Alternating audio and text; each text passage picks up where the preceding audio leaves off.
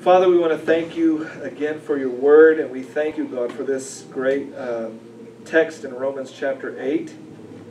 Father, it's certainly one of my favorite chapters of the Scripture. And Father, it's filled with so many precious and powerful promises, Lord, that, God, we just need to just absorb them and take these truths in. So I pray, Father, as we do, that you give us a spirit and a heart of faith to receive your word, and God, that our lives would be transformed, that we might walk in the Spirit, Father, according to your word. So God, bless this message. Bless our understanding. In Jesus' name, amen. All right, Romans 8. So we are on truths. We're going to try. Actually, I'm not even going to pretend. We're not going to get through truths 28. We'll get through 28, but probably not 29 and 30 till next week, next Sunday, because I've got 2 pages of text here, so probably not going to happen. So when the beeper goes off, we're done, right? That's how it works.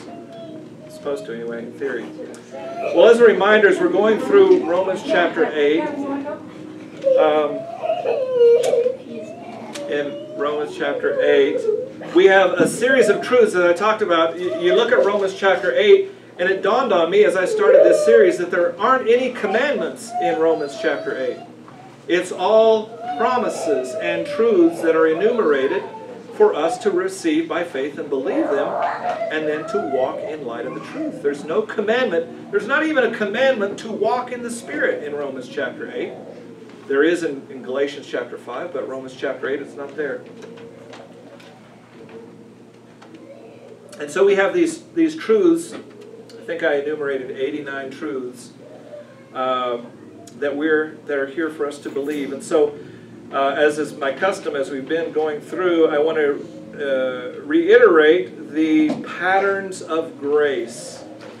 Grace begins with a promise from God that God will do the impossible. And again, looking at the life of Abraham in particular, you see how Abraham received the promises of God by faith, and then God simply fulfilled His word. And that's how the Christian life is supposed to be. That we receive the promise from God that God will do the impossible. And as we read through Romans chapter 8, we see the impossible is that God can make us, redeemed sinners, transform us into the image of Jesus Christ. And in a practical sense, it means that we begin to show concrete and tangible expressions of love toward one another and toward everyone, frankly. But particularly within the body of Christ, that we should begin to manifest that fruit of the Spirit, which is love, in concrete ways. So, believe it or not, God can make us to love one another. And by the way, that's a miracle. In this world, I don't know, all you need is love. I think the Beatles coined that phrase. We still need a lot of love in this world. There's not a lot of love in the world. And so Jesus said, "By this shall all men know that you're my disciples, if you have love one for another." So the Spirit of God is working in us to produce this sacrificial expression of love, and that is a miracle. Because we love ourselves. We're not so good at loving other people the way we should. So it begins with a promise from God. The pattern of grace begins with a promise from God that God will do the impossible. And that comes by the Word of God. It comes in a word, an expression from God that is contained in this book, the Bible. So it comes to us in word. And then we respond. Our part is faith. We respond to the Word of God with faith. And faith cometh by hearing, hearing by the Word of God. So we receive the Word of God and we respond in faith. And what does that look like? Well, again, looking at Abraham, we can come up with this phrase, God has promised to do the impossible, and guess what? I am persuaded that God will do the impossible. I really believe that. And as I've been meditating on this, and look, I'm preaching to myself. You guys just get to come into my mind as I open up my mouth and express what's in my heart. So it's like a bonus. I get to just share what's in my heart. It's very easy to do. But as I've meditated upon this, there has come a fresh freedom, a liberty that comes with just trusting, just resting in the Word of God. What God has said He will do. And instead of taking the Word of God and questioning it and say, well, let me massage this. I don't think it really means this. Like the disciples when Jesus said, okay, guys, I'm just letting you know, the kingdom, they've rejected me. The kingdom is not going to come to pass now. Like you thought, the Messianic kingdom. And I'm going to be crucified and buried. But I'm going to raise again the third day. And they pondered, what does that mean? Jesus said he'll raise from the dead. What can that mean? Well, it meant he would raise from the dead. It's exactly what he meant. God doesn't stutter or stammer, particularly as he speaks to his children. He speaks very plainly to us. So we can take God as word. And so faith, the response is, I am persuaded that God will do the impossible. See, it's not like under the Old Testament or Old Covenant where God gave a command and your responsibility was to do something. If you did something, then you would be rewarded. But see, we have the hearing of faith. I am persuaded that God will do the impossible. And the end result is that the Spirit of God, with that combination, God does the impossible through miracle power. And of course, you look at Galatians chapter 3, verses 1 through 5, where Paul chastised the Galatian believers because they wanted to get God's blessing to be the super Christians. Okay, yeah, you believed on Jesus, that's great, but that's just the first wicket. That's baby stuff now. Now you move on from that, and now you can really be super Christians and keep the law. So it's based on your behavior that God's really pleased and pours the blessing upon you. And he chastised the Galatians. Oh, foolish Galatians, who has bewitched you? And so he reiterated that the miracles, the power of God, he did it by the hearing of faith. And so God transforms our lives supernaturally as we hear the Word of God and respond in faith. That God can actually take Ron Tabor and make him into a vessel that has a sweet fragrance of Christ. Now this is an ongoing work. It's called sanctification. It takes the rest of my life. And if I were to live in this mortal flesh for a trillion years, I would still have work to do. But praise God, we're going to see there's an inheritance that he's going to put an end to this sanctification process. But anyway, so this is the process, and this is the fundamentals of grace, that God speaks a promise, we receive the promise by faith, and then God does a miracle as a response to that faith and faithfulness to His Word. So let's look at the text in Romans 8, 14 through 17. And again, when the beeper goes off, we'll be done. With maybe a little tidying up, right? I always get like 5-10 minutes of tidy up time, so. But anyway. Okay, Romans 8, 14 through 17 says, For as many as are led by the Spirit of God, they are the sons of God. For you have not received the spirit of bondage again to fear, but you have received the spirit of adoption, whereby we cry, Abba, Father. The Spirit itself beareth witness with our spirit that we are the children of God. And if children, then heirs, heirs of God and joint heirs with Christ, if so be that we suffer with Him, that we may be also glorified together. Okay, the first truth that we're going to pull out here is that we are heirs of God. We are heirs of God. Now, we've covered this text before about being the children, the sons of God, the Spirit of God. It says, we have received the spirit of adoption, whereby we cry, Abba, Father. This is our new relationship to God. It's no longer the relationship of a servant to the master, but now we are the children of God, and according to that relationship in the new covenant, then we are heirs by birth. We're not servants laboring to please a master. We are now sons and daughters of God who are heirs based on our relationship to God. Now, again, to simplify this, the question, as I meditate on these things, I like clarity. I don't like ambiguity. I don't like uncertainty, because a lot of error can creep up in that environment. So I want precision from the Word of God. And so just to assure yourself so you understand, and you can answer the question authoritatively, am I a child of God?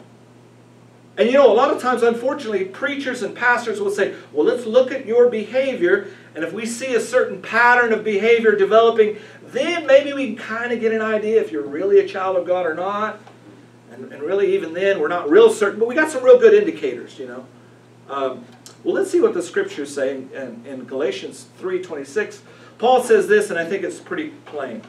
It says, "For ye are all the children of God by faith in Jesus Christ." That's what the Word of God says.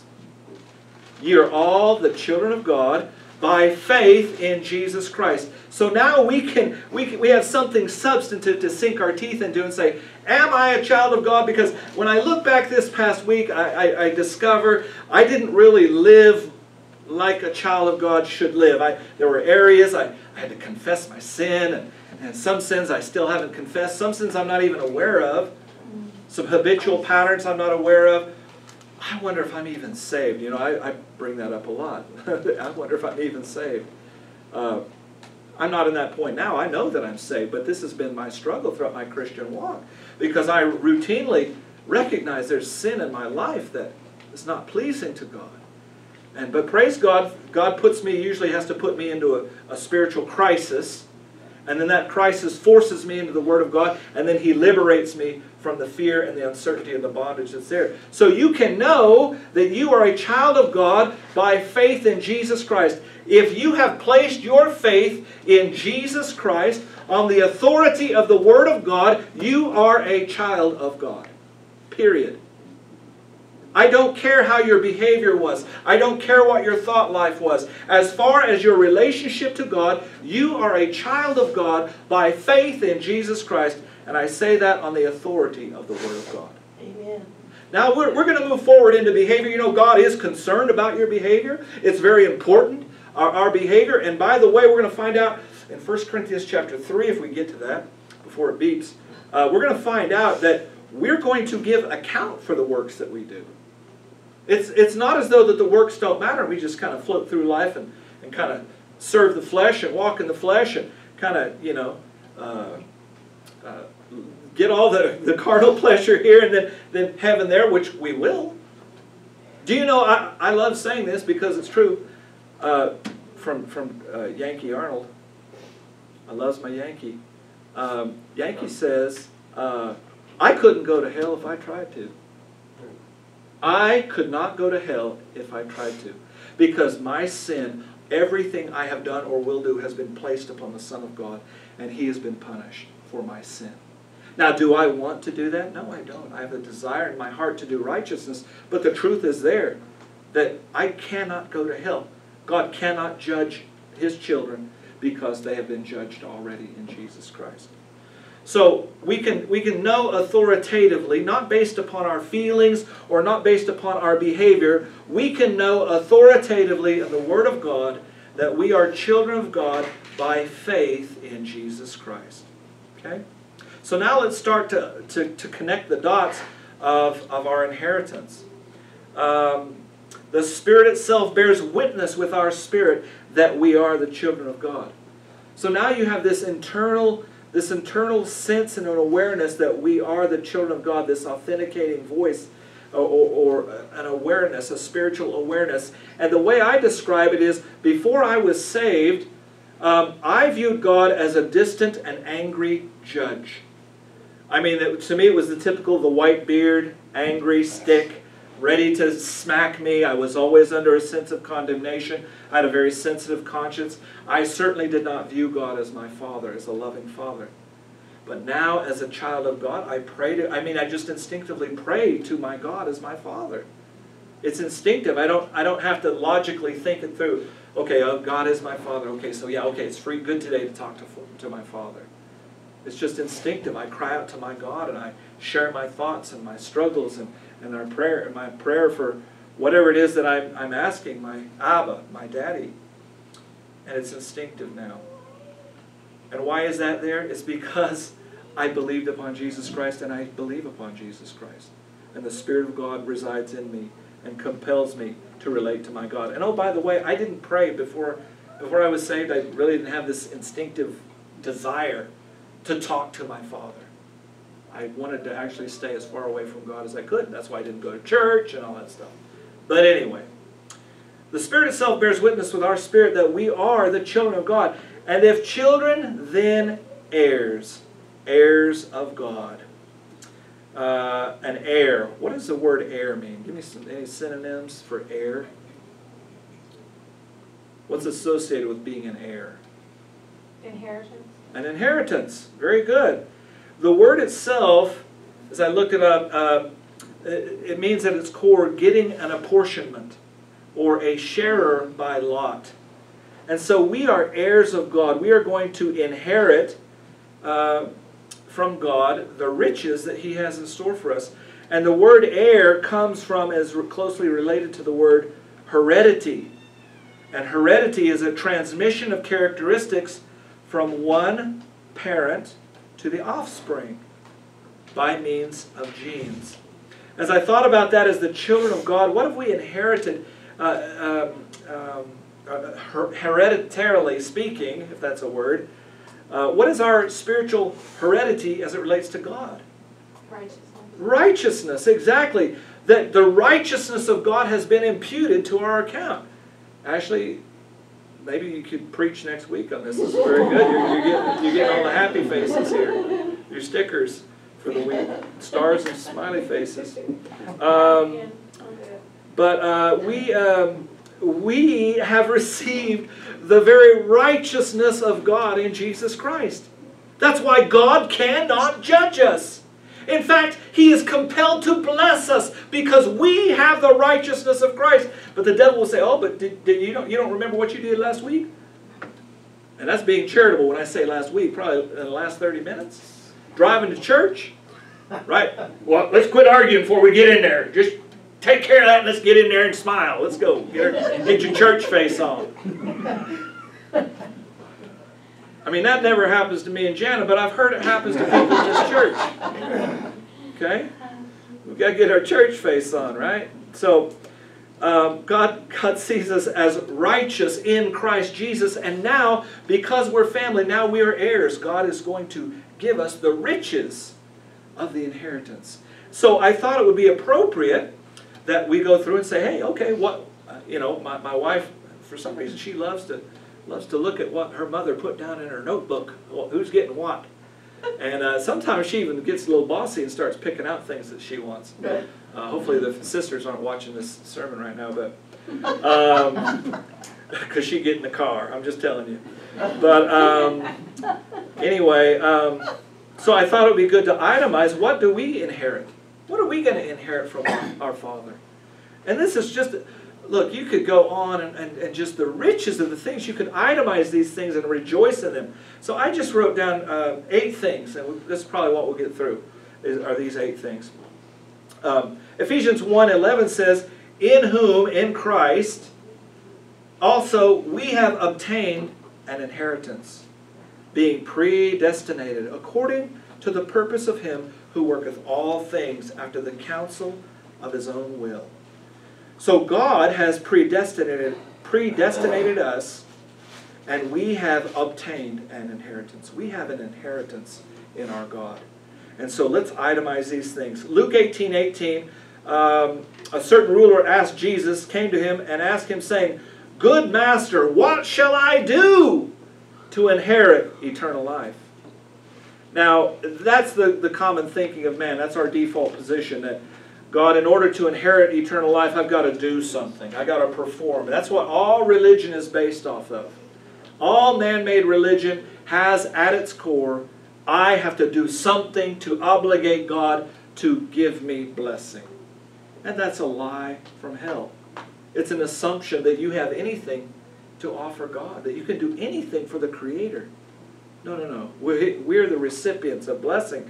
But the point that I want to draw out here is, what shall I do to inherit eternal life? Well, what do we do to inherit eternal life? You believe upon the Lord Jesus Christ, and you have eternal life. You've inherited. That's the first gift.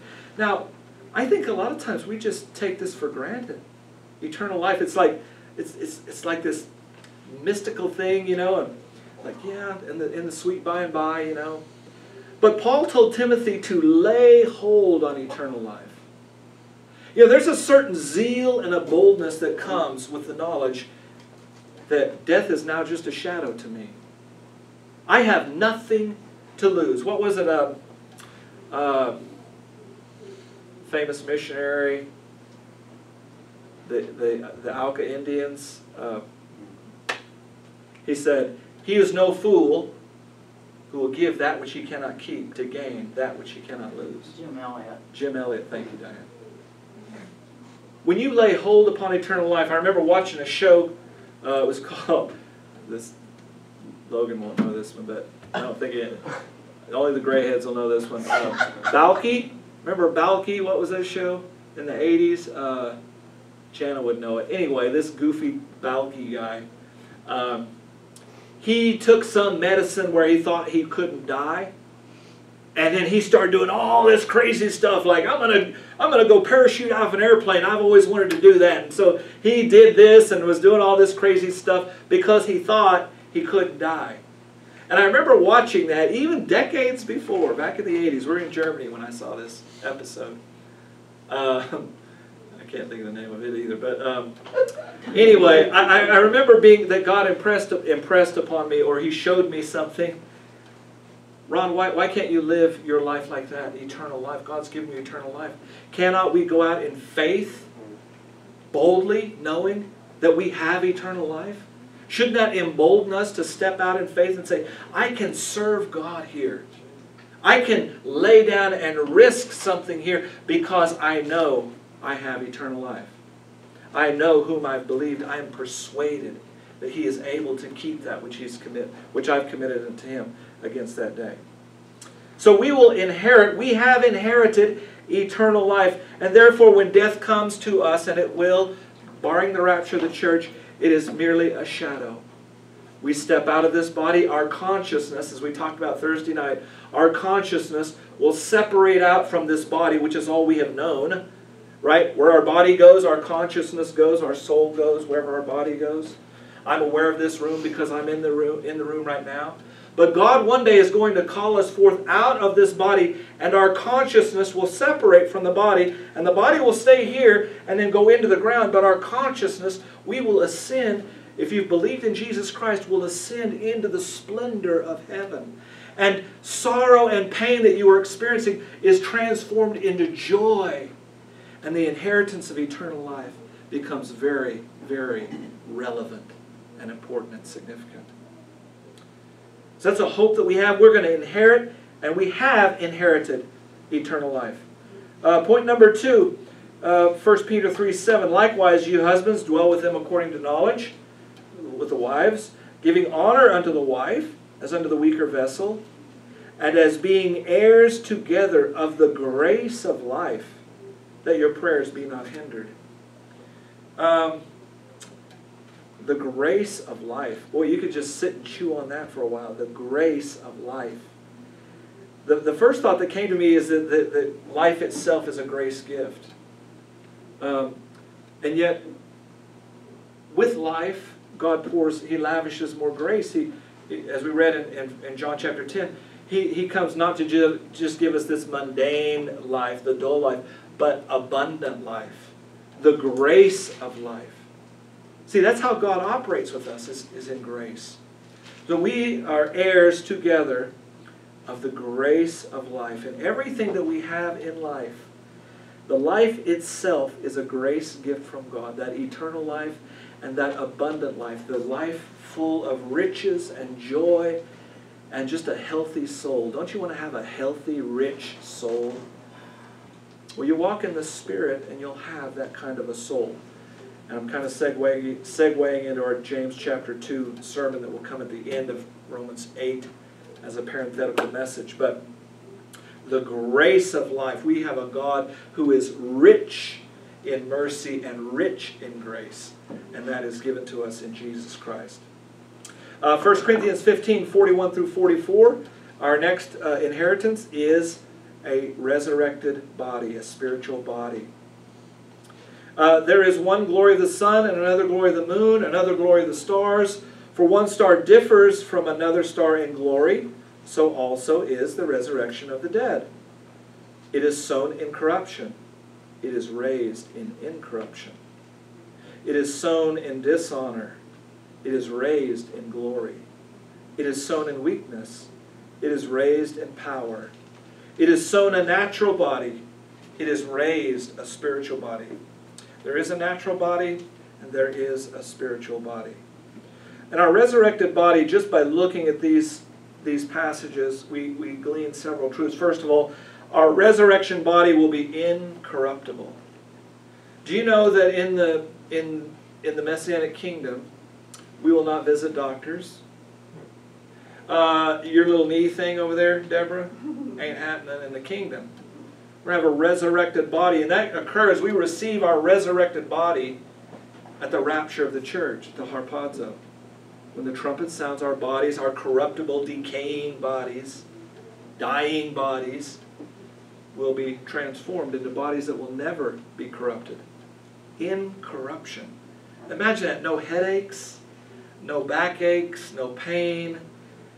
You know, in this body we groan, the Apostle Paul says in Romans chapter 8, we get later into Romans chapter 8, there's this sense of groaning, this agony. You know, a lot of times, how many times have we prayed for people? They're in physical pain and anguish. People who've had terminal illness, we prayed for miracles and it wasn't answered in the way that we prayed it. People that are in chronic pain, we pray, and God gives them the strength of spirit to get through the day, but He doesn't take away that pain. A day is coming when our bodies will be incorruptible. There will be no pain. There will be no suffering. It's a glorious body. We're going to be raised with a glorious body, a radiant body. We're going to see, in fact, I'll just skip down there. Matthew 13:43, it says, "Then shall the righteous shine forth as the sun in the kingdom of their Father. Who hath ears to hear, let him hear." We enter into the kingdom with our glorified bodies. We will shine forth as the sun. The Bible says that. There's a substance to our bodies. It's eternal. I mean, we just cannot fathom these things because we all decay. You look at football players. I remember kind of gauging my age. I'm getting old when I became older than the football players who are playing football. And what do we got now? We got Tom Brady is 41 years old. He's playing. He wants to make it to 45. I'm like, ooh, man, 45-year-old quarterback. But even the great Tom Brady, man, there comes a point where his body cannot throw a spiral anymore. His body somehow cannot take a 300-pound linebacker crushing him to the turf. It's going to hurt a little bit more. It's going to have to heal a little bit longer. But we're going to have a glorious body, incorruptible and glorious. It's sown in weakness, it's raised in power. I was thinking about, Shirley, I was thinking about Sharon when you were talking about her in Sunday school. And my thought at that time was, she hasn't slept since she left her body over a year ago. She has been filled with the power and the joy of the Lord Jesus Christ. And as I've said before, there's never a time where she said, "Oh, I've had too much fun in worship, God. I've got to go sit down in my place and rest." No, there's energy and joy. There's a power that comes with resurrection life, and our bodies will never grow tired and weary. It's a spiritual body. It's a body that is geared for the glory and splendor of eternity. It is a body that's incorruptible, a body that will never, never, never, never, never wear out. I mean, fathom that. Meditate upon that and let that grip your soul and transform the way you live your life. You see, we have substantive hope to bring to a dying world. It's more important than filling the food bag. Right? It's more important than that. It's more important than putting shingles on a roof for your neighbor. See, those things are all going to wear away. But what we have is substantive and eternal in the gospel message. And isn't it great that someone shared the gospel with you? Isn't it great that someone, Yankee Arnold again, he makes this point, and it's a powerful point. He's like 75 years old. And he said, in my 75 years of life, only one person ever came to share the gospel with him. Wow. Only one person. Of course, he believed when he was, I think he was 16, like me. But only one. In other words, he's been a Christian, but no one has come up to him and tried to share the gospel with him. You look back on your own life, how many times have you heard the gospel message? I can think of 2 instances outside of a church environment where someone tried to come and bring the gospel to me. And fortunately, the first time I heard it, At my dinner table, I believed I was saved. Now, God's sovereign over all that. But let that not be the case for other people because we were silent.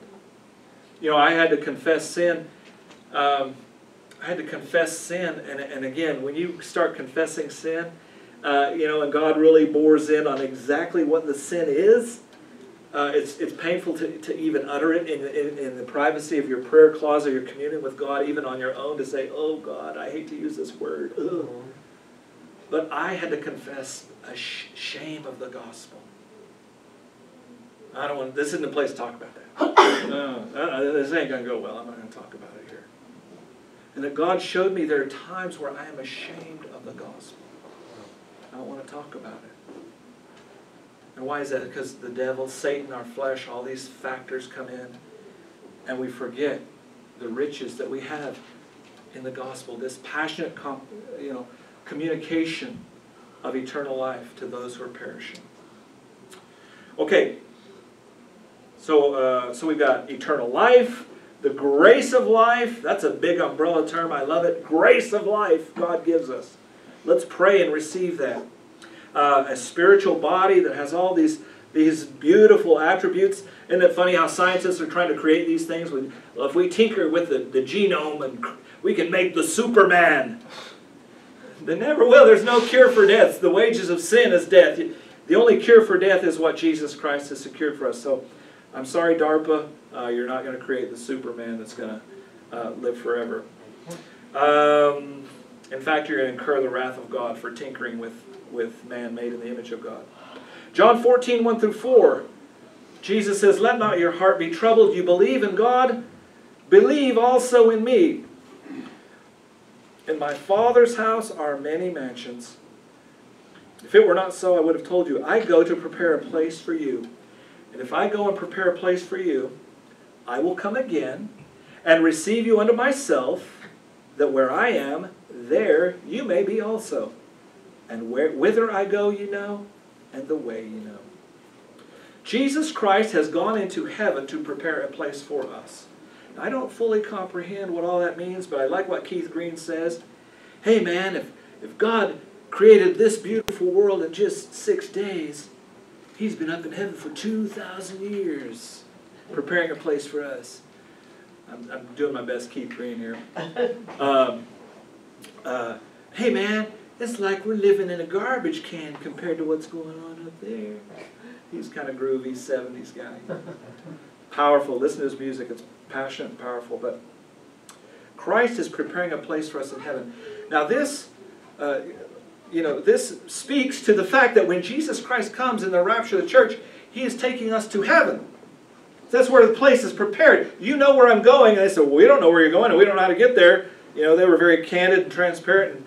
And we find out in John 14, well, He's going to the Father. And you want to go to the Father? He's the way to the Father. So guess what? The mansions, the preparations, the places, the dwelling places that Jesus Christ is creating for us, they're in heaven. Well, guess what? He's not going to build this like a Chinese city, this massive city with nobody living in it. Or like North Korea, they have the show city where no one lives. He is preparing this place. He's going to come get us, and we're going to go and dwell in that place. And we're going to come back and we're going to reign with Him on the earth. He's preparing a place for us. So not only do we have these glorified bodies, but He's preparing a place, a dwelling place for us. And again, I go back to our consciousness and our soul. You think in terms of the soul being the consciousness. And our consciousness is bound right now to our bodies. And where we go, my consciousness is here. I'm aware of the surroundings in this small area. But one day, God's going to pull me out and take me into the splendor of heaven. And I'm going to see mansions and glorious things I can't even fathom what these places are going to be like. But Christ has promised us a place in heaven. And I assure you, how many people like watching these HGTV shows, so you can sit there and covet, right? A little covet television. Oh, I wish we had that house. Man, look at our dump, so you're ingrateful, it's HGTV. I wish we lived there. You go to the parade of homes, you look at these beautiful homes. Our place in heaven is infinitely more glorious and filled with splendor than any mansion we could find on earth. Christ has prepared that for us. We inherit. We've got a nice house we're going to inherit. Let's see, Hebrews 1:14 says, are they not all ministering spirits or angels, talking about angels, are they not all ministering spirits sent forth to minister for them who shall be heirs of salvation? We're heirs of salvation. And you kind of think about it like, well, isn't that kind of the same as eternal life? Well, kind of, sort of, but God has promised deliverance for us. Number one, He has promised deliverance from the wrath to come. Do you not see, can we not see that the end days are setting up exactly as the Word of God said, and that the wrath of God will begin when Jesus Christ breaks the first seal and Antichrist is released upon the earth? Can we not see the 800-pound gorilla in the theological, eschatological room that Israel is back in the land today? Can we not see this? For 2,000 years the Jews have been dispersed, just as God said. And now, just as Ezekiel 36 and 37 said, He has gathered His people back to the land. And what do we know? 38 and 39, Russia and Turkey and the invasion of Iran and Persia. Can we not see these things are setting up? And we know that the wrath of God is going to be poured out upon this earth. When the Antichrist signs a peace covenant with Israel, which, oh, by the way, before 1948 was inconceivable. When he signs that peace covenant with Israel, the wrath of God and the seals and the trumpets and the bowls will begin to cascade forth upon this earth. And guess what? We have salvation, deliverance from that wrath. Amen. We have deliverance. God's promised us salvation. He will deliver us from the wrath to come. It's very important to know that God's not going to leave us in this time of great wrath. Read through Revelation chapter 6 and on, it's not pretty. There's not anything in there that says, you know, I'd kind of like to be through this. It's like, Lord, please take me out of here. We're going to be saved. We're going to be delivered from wrath. The other thing was, I always kind of think in terms of the lake of fire as the wrath of God. And there is that truth that the lake of fire is the condemnation. And that's really the word I want to say. The condemnation. He's delivered us from condemnation. There is therefore now no condemnation to them which are in Christ Jesus. So we see here these two fundamentals. Number one, I'm going to be delivered. We're going to be delivered from the wrath to come that will be poured out upon the inhabitants of the earth. The whole earth, it says. The inhabitants of the whole earth. We're going to be delivered from that, and we're going to be delivered, salvation, delivered from the condemnation for our sins. Remember we talked about last week the great white throne, and the books are opened, and another book is opened, which is the book of life. And everyone was judged out according to the things that were written in the books. And everyone whose name was not written in the book of life was cast into the lake of fire. You know, unfortunately, a lot of Christians don't understand this passage. Folks, you don't want to be at this judgment. There's no one that leaves this judgment in the favor and grace of God. Everyone who is standing at that great white throne judgment seat is being judged by their works. And folks, despite your former, was it your neighbor? Yeah. Who had only one sin? Yeah, she still does. She only could come up with one sin. There are volumes written on her. As there are on each one of us, there are volumes of sins written on us. But the blood of Jesus Christ has erased it. Now, remember too, this I can't make enough of this. It is not whether or not your name has enumerated events that you're being judged for. That's not the final decision. The final decision is your name in the Lamb's Book of Life? Because the Lamb's Book of Life trumps the judgment. Mercy triumphs over judgment. And so it's like, okay, there's still one last chance here. Is your name in the Lamb's Book of Life? You did not earn your way into heaven. Okay, let's look. Are you in the Lamb's Book of Life? And unfortunately, at that point, their names are not written there. Those people who are gathered there are not in the Lamb's Book of Life. So God delivers us from condemnation. Now think about the consciousness again. You think about an unbeliever who dies in their sin. Okay? A lot of the LDS folks say, oh, well, I'm going to hell because I'm LDS, because I'm Mormon. No, you're going to hell because Mormonism cannot cleanse your sin. Only Jesus Christ can cleanse your sin, and your Messiah is a false Messiah. He's a myth, and he cannot cleanse your sin. So think of this soul. This person is walking around and thinking and living his life and making judgments and so forth, and then the chest pain comes, and they drop to the ground, and then they breathe their last, and their consciousness now is separated. Their soul and their consciousness enters into a realm that they did not know existed. And when they are in their sin, they are taken and they are placed in that temporary torment of Hades, where the rich man lifted up his eyes and cried out for Abraham to just dip his finger in water and touch his tongue. He's in torment and flames. And that consciousness will not have the power to go back into the body. That consciousness will descend into the lake, or into Hades, and then be cast into the lake of fire, and has no power to prevent that. We must believe upon the Lord Jesus Christ to be saved. Okay, 3 minutes, 46 seconds. 1 Corinthians 6, 9 and 10. Know ye not that the unrighteous shall not inherit the kingdom of God? Be not deceived.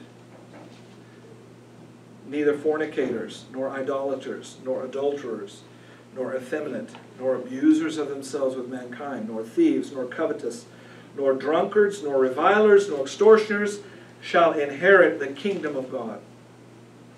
And such were some of you. But you are washed, but you are sanctified, but you are justified in the name of the Lord Jesus and by the Spirit of our God. The point here that I want to draw out is that we inherit the kingdom of God. Now think about this. We're heirs of the kingdom. We're going to come back. And I was on Facebook and like, oh, I'd love to go back to Israel. I'm trying to figure out how I can do that, and to go back again right before. I'd love to be there, not when the invasion happens, but maybe I could be on the goal line and look down and say, hey, that's the invasion. They're getting ready to invade. And then fly back, before it happens. And then watch it all on TV. But when we come back with Jesus Christ, first of all, we're coming back to Israel. So everyone has a ticket stamp. If you believe in the Lord Jesus Christ, you have a ticket stamp to come back and see the Holy Land. And we're going to see a tremendous battle when the King of Glory, a sword comes out of his mouth and slays the armies of Antichrist that have gathered to fight against Jesus. How foolish is that? Oh, they'll turn their guns from the Jews, they'll turn their guns up to the King of Kings and the Lord of Lords. What silliness. How foolish are they? But we're going to come back and we're going to inherit the kingdom. We're going to rule and reign with Jesus Christ upon the earth for 1,000 years. And we are going to cover this globe. We're inheriting the earth. So we will be able to go where we want. It's ours. The Father, it's the Father's pleasure to give us the kingdom. And so we will rule and we will reign with Him. I'm blown away with these things because there's so much of the earth. I mean, I'm 52, let's face it. If my bucket list is to see all these exotic places, it ain't happening. I don't have the money or the time to do it. But one day I will be able to explore this planet in its rejuvenated glory. When the King of Glory reigns and the lion will lay down with the lamb, it's going to be mind-boggling that we're going to be able to live and reign with Jesus Christ. So we will inherit the kingdom. Why? Because we're so good? No, because we are children of the King. He will bring us into His kingdom and we will reign with Him. So, on that note, I have covered, I think I've got all 8 of these. Since I do have 46 seconds, I will say this. Notice Paul says, be not deceived. Be not deceived. The unrighteous shall not inherit the kingdom of God. And we're living in a day today where the church of Jesus Christ is allowing all sorts of wickedness into the congregation, to the church. We're welcoming this in, and we are not demanding that they believe upon the Lord Jesus Christ. In other words, we're just all going to get along. It kind of sounds like Laodicea, right? We're lukewarm. Hey, we've assumed the temperature of the world around us. Hey, we're all one. We're all children of God. Well, that's a lie. We're not the children of God until we have faith in Jesus Christ. Be not deceived. The unrighteous shall not inherit the kingdom of God. All right, hey, we're done. Beautiful.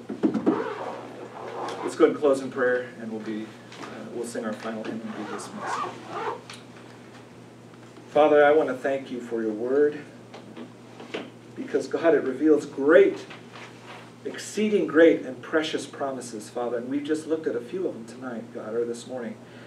And, God, we thank you. And I pray, God, as we leave here, that your Spirit would bring these jewels up to our minds, and we would esteem them, we would evaluate them, and, God, we would be filled with joy.